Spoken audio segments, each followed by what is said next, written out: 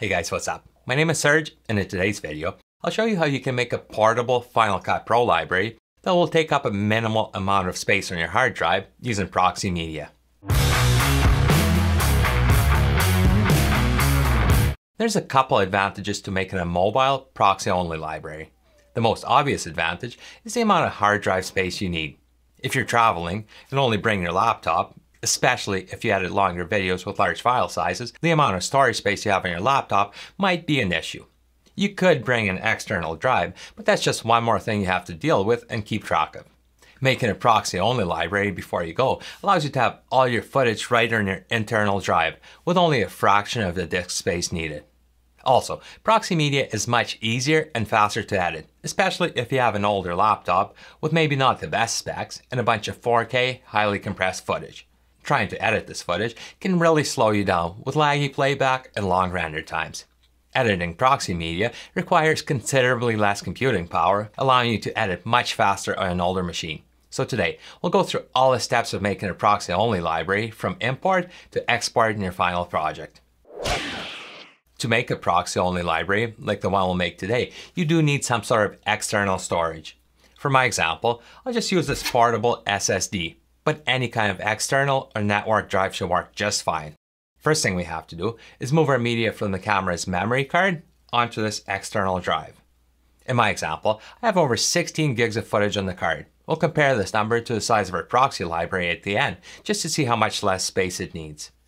After moving your media to an external drive, open up Final Cut Pro and create a new library. Make sure the location of this library is on your built-in drive. If you want it in the default location, set the Movies folder, which can be found in your Home folder, as your save destination. Next, with your library selected in the media browser, go to the Inspector window and set the proper storage locations so all your necessary media is on your internal drive. Click the Modify Settings button for the storage locations, and make sure your media and cache files are stored inside your library. If you use Motion for any custom effects, also set this location to In Library. Click OK. Next, let's import some media into our library. Click the Import button, navigate to the external drive you move your media files to, and select all the media you want to import into this library. Over on the right-hand side, since we don't want the original media files on our internal drive, select Leave Files in Place. And for transcode options, select Proxy Media. If storage space is your main concern, use the H.264 codec, which makes smaller file sizes. If you're more worried about the performance of your machine, use the ProRes proxy format. The file sizes will be slightly larger than H.264, but the ProRes proxy codec is quite a bit easier to edit. For my example, I'll select H.264. You can also select the frame size, aka video resolution, for your clips. You can leave it the same as your source media, or to save more space, you can decrease it.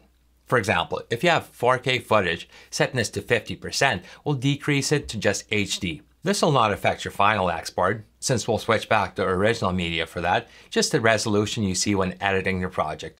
I'll set mine to 50%. Click Import Selected to import your media. Depending on the amount of footage you have, transcoding all your media might take a bit of time.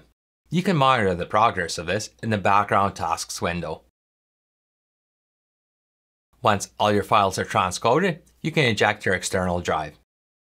Since none of the original files were copied to your library, you'll see a bunch of missing media icons telling you that your media is offline. To see your media clips, you have to switch over to Proxy Media. At the top of the Viewer window, from the View drop-down menu, select Proxy Only. All your media files are back online, and if we select our library in the media browser, over in the Inspector, you can see this library is less than 2 GB, as compared to over 16 of our original media. We can now go ahead and edit our project with significantly better performance. Once you're done editing your project, if you were to export it from here, you'd be exporting proxy files. That's not what we want. To export your project with the best quality possible, you need your original media files that are stored on your external hard drive. So once your video is finished and you have access to your external drive where all the media is stored, your project is ready for export. Connect your external drive, and in Final Cut Pro, switch back to original media. Final Cut Pro looked for this media once already and couldn't find it, so it'll still show missing media icons. To force Final Cut Pro to look for the original media again, you need to quit and reopen it. Once Final Cut Pro restarts, all your original media files will be relinked to the files in your timeline, and your finished video is ready for export. This proxy media workflow has quite a few advantages, but it also has a few drawbacks. For one, as you just seen, you do need your external drive with the original media in order to export your video. Also, not all media types support transcoding to proxy media. Audio files, videos with an alpha channel, and still images can't be converted to proxy media, so if you use any of these file types, you will have to import them separate and copy these files to your Final Cut library.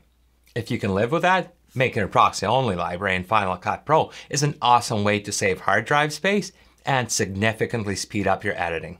I hope you enjoyed this video, and if you did, let me know by hitting the like button and in the comments below.